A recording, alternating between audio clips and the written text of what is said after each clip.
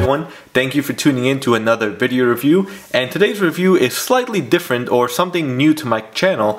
If you have been used to watching my other mini bust reviews, you'll note that I tend to only collect Gentle Giant mini busts, and I recently started getting into Bowen. I think I have an Iron Man and a Hellboy mini bust, and recently DC Collectibles came out with this beautiful Wonder Woman mini bust designed by Jim Lee, and I just had to jump on it. I've been, watching it on a few websites, and in my comic shop, my local comic shop had one for sale, and they had a clearance sale. And this ended up in, in the discount sale area. So I just had to pick it up, and I'm very happy I did. It is a little bit different than the normal Gentle Giant in terms of size and design and even character, because Gentle Giant does not do any DC superhero mini busts. But I'm very happy that I did pick this up. And let's jump right into checking out the mini bust. So before I do that, actually, let's take a look at the box itself. Let me put that to the side. And the box, it's pretty similar to, what we will normally get for any mini bust company or, any mini bust out there. In the front, we do have the DC Collectibles logo up at the top. We have a picture of Wonder Woman. We can just kind of see the base right there at the bottom, but, you really do just see the main body of her. Over to the right, we have DC Comics Superheroes Wonder Woman. On the top, we have the Wonder Woman logo. On the side, we have another shot of her, and at the top it says hand sculpted cold cast porcelain, and it is repeated in French, I believe. On the back, we have two other mini busts. This one is Deadshot and the Joker. I know Joker is also designed by Jim Lee. I'm not too sure about Deadshot, but I wouldn't be surprised considering Wonder Woman and Joker are, so I'm assuming they just put all of Jim Lee's mini busts over here. And on this side of the box, we again have some more description. At the top, it says measures approximately 6.75 inches high. We have a full shot of the mini bust. And at the bottom, it says designed by Jim Lee, sculpted by Alejandro Pereira.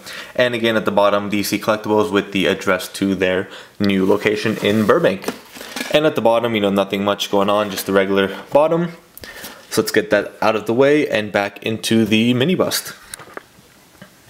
So zooming in on the face, that is, one thing that a lot of companies either it's a hit or miss on a lot of times, and whether it's a realistic face or a comic face, it's very inconsistent between companies, and whether you get a mini bust or a statue or a 6-scale figure or even a regular action figure, it can be hard to come across a nicely painted and nicely detailed face. And looking at this face, I'm pretty happy with this, pretty darn happy with this face. Of course, they didn't do a realistic approach, or they didn't model it after Gal Gadot. This is a more comic inspired Wonder Woman, and the entire mini bust is very comic. It has the very comic likeness to it, and it's a very well designed, well painted, and well created piece. As you can see up here, we have like the silver, I guess it looks like dry brush, but silver and red tiara. I'm not sure what they call it, or headband over there. We have Wonder Woman's hair, flowing in different directions as she's ready to go into battle. Of course, with the whole pose, she has her shield and her sword ready. Looking at the skin tones too, they did a really good job painting it. It has some inconsistencies here and there, but you can see the shadows and the lines to her chest and shoulders, and the definition in her arms. They did a really good job capturing again, like I said, the comic book likeness of Wonder Woman. Turning it around, seeing her hair, we do have the nice sculpted lines and the waves in her hair, as opposed to, just painting different lines and different directions to go. And that's a really good thing that I see from DC as well, that they have actually sculpted a lot of the features or a lot of the directions and body poses that are going into their mini bust. So one thing that I just noticed, actually, I had opened this a few weeks ago, but taking a closer look at it, zooming in on the arm, I'm not sure what exactly happened here, but as you can see, if I can get that clear, you see the armband around her bicep over here with the Wonder Woman logo, but I'm not sure if it's just paint or the way it was sculpted on, but you can see that little darker area. It almost looks like they sculpted out the arm part and then put this around it, and it was sculpted a little too big or dug out too big. But you can see it all around, and it's pretty disappointing considering, you know, the rest of the mini bust is pretty well made. So I'm not quite sure what went on over here.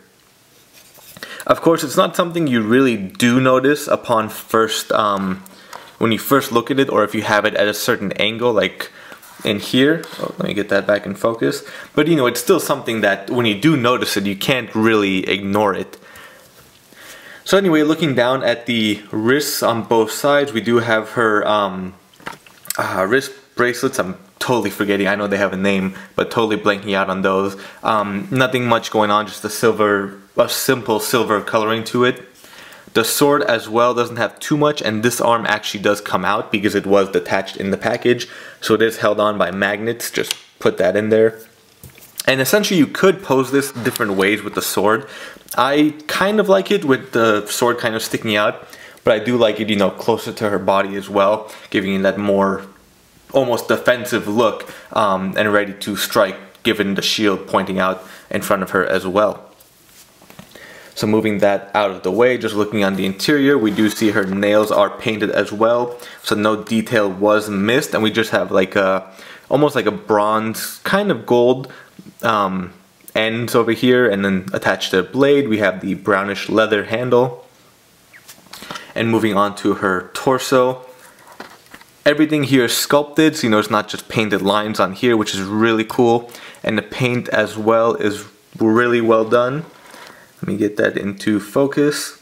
And it's, you know, it really is just a simple design and simple paint job, but you know, of course what we see in the arm, even simple can be messed up a little bit. Even looking right here on the thigh, or the hip I should say, it's just not, you know, it just really missed the mark on a few points. And going here, it looks like the paint did come up from the skin onto the outfit.